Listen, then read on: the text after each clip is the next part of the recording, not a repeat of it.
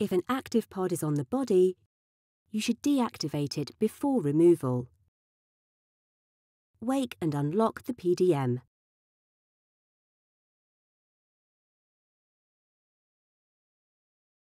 Tap the Pod Info tab, then tap View Pod Details. Tap Change Pod. Then tap Deactivate Pod. Deactivation takes a few seconds.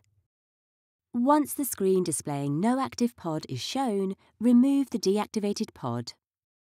Use your fingers to gently lift the edges of the adhesive tape from the skin. Remove the pod slowly to help avoid skin irritation. If there is any excess adhesive on the skin, use soap and water to remove it. You may also use a standard adhesive remover. Check the infusion site for signs of infection. Dispose of the pod according to local disposal regulations. The PDM is now ready to activate a new pod.